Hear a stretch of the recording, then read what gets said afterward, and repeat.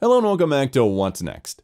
When Tesla first introduced its Giga casting tech, the reaction from many industry professionals and enthusiasts was overwhelmingly negative. In the comment sections of Inside EVs and other automotive websites, engineers and skeptics alike dismissed the idea of another one of Elon Musk's impractical and reckless innovations.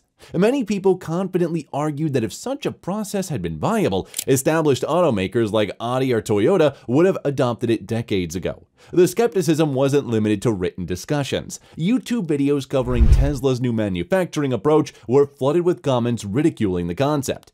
Critics insisted that replacing hundreds of individual car parts with just a few massive castings would inevitably lead to a structural weakness, expensive repairs, and overall worse vehicle performance. Yet, despite all the doubt just a few years later, the automotive industry is rapidly shifting towards Giga casting, with several major manufacturers embracing the very technique they once dismissed. Toyota, Hyundai, Honda, and many Chinese automakers have either already implemented or are in the process of integrating Giga casting into their vehicle production lines.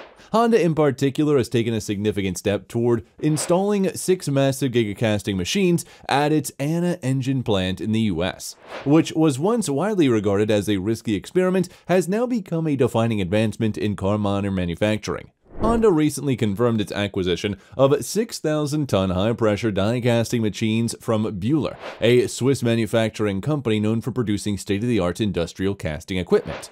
While some automakers use the term mega casting instead of giga casting, the principle remains the same. The Honda's investment in these machines is aimed at accelerating its electric vehicle production strategy in the US, making a major shift in how the company plans to compete in the EV market.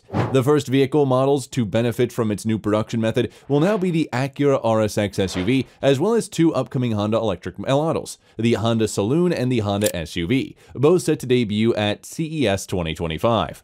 A crucial part of Honda's plan involves producing intelligent power unit housings using Giga casting. These large die-cast aluminum structures will serve as the core framework for Honda and Acura's upcoming EVs. After being cast at the Anna engine plant, these massive structural components will be transported to Honda's Marysville facility, where they will be integrated into the final vehicle assemblies. This shift toward large-scale casting is expected to satisfy production, reducing costs and improving vehicle performance, addressing many of the challenges associated with traditional manufacturing. One of the biggest advantages of Giga casting is its ability to dramatically reduce the number of parts in vehicle structure. Historically, automobile manufacturing required hundreds of individual components to be welded, stamped, glued, and bolted together to form the car's chassis. By contrast, Giga casting can replace between 70 to 100 separate parts with a single die-cast component. If applied to both the front and rear sections of a car, this can lead to a reduction of about 200 parts per vehicle. Toyota, for example, has stated that it plans to reduce its total part count from 300 to just 2, highlighting the scale of transformation that this technology enables.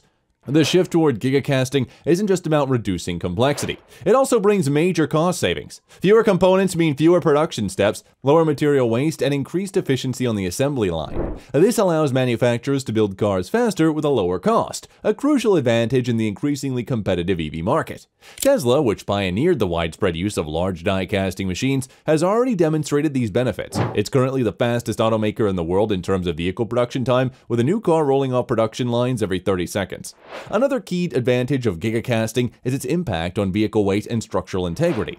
Since casted components eliminate the need for multiple welded or riveted joints, this results in a structure that is lighter, stronger, and more resistant to a failure and a crash.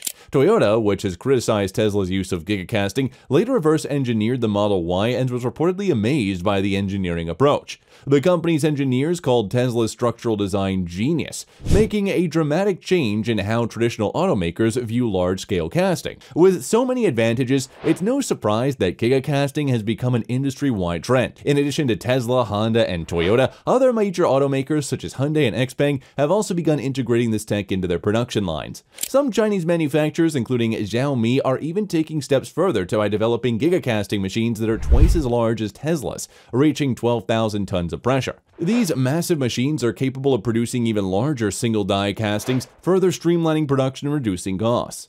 Despite its clear benefits, Giga casting has faced several challenges along the way. In the early days of Tesla's implementation, casting defects were a significant issue. Problems such as uneven cooling, warping with metal deformation led to high rejection rates. Tesla had to refine the alloy composition and optimize the cooling process to ensure consistent quality. Honda has taken a similar approach by first testing its Giga casting process in Japan, adjusting variables like molding temperatures, casting pressure, and cooling speed to achieve the best possible results before implementing this technology in the US. One of the biggest concerns that critics initially raised was the repairability of Giga-casted vehicles. Many feared that if a large single-piece casting were damaged in a crash, the entire car would be scrapped. However, real-world testing has proven that this isn't the case. In fact, damaged cast parts can often be repaired or often replaced just like traditional vehicle components, making the issue far less problematic than originally assumed. Thousands of Giga-crafted Teslas have been successfully repaired, further disproving the argument that these vehicles are disposable. Another hurdle in implementing Giga casting is the infrastructure required to support such large-scale machinery. Installing these massive die casting presses requires extensive modifications of factory floors, including the reinforcement of foundations to accommodate their weight and operational forces. Honda, for example, had to replace support pylons buried 80 feet deep beneath its Anna engine plant to ensure the stability of its 31-ton die casting machines. The scale of these upgrades underscore the significance of investments required to transition to this new manufacturing method.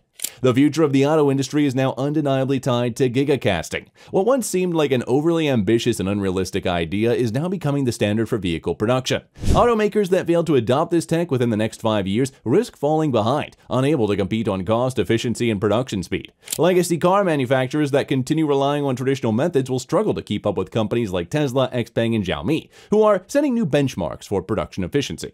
With Giga casting machines continuing to increase in size and efficiency, the next few years will less likely bring even more dramatic advancements in vehicle design and manufacturing. The era of assembling cars from hundreds of individual components is coming to an end, replaced by highly efficient, large-scale die casting presses. Honda's recent adoption of 6 massive Giga casting machines is yet another sign that the industry is fully embracing this transformation. The shift toward Giga casting is no longer a question of if, but when. Those who once doubted its viability have been proven wrong, and today, automakers that fail to adapt will inevitably struggle to compete in the new era of automotive manufacturing.